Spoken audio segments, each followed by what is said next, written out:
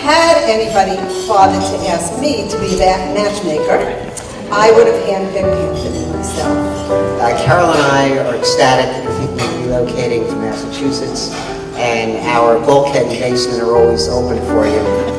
And I'm not sure if you guys know this, but after your first meeting with my parents in North Carolina, I got a text from my mom that just said, "Let the wedding planning begin."